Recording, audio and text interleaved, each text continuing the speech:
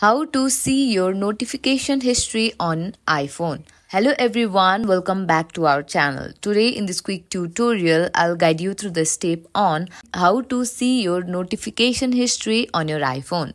So let's get started. First of all, unlock your iPhone by using Face ID, Touch ID or passcode. Next, swipe down from the top center of your screen. This will bring down your notification center. Here you will see all your recent notification, but to see the full history, scroll down all the way up until you see notification center at top.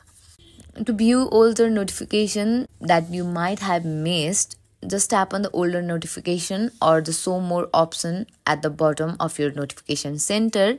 This will expand your notification history. And that's it. Now you know how to easily access your notification history on your iPhone. If you find this tutorial helpful, make sure to give us a thumbs up and don't forget to subscribe to our channel for more tutorials like this. See you on the next video.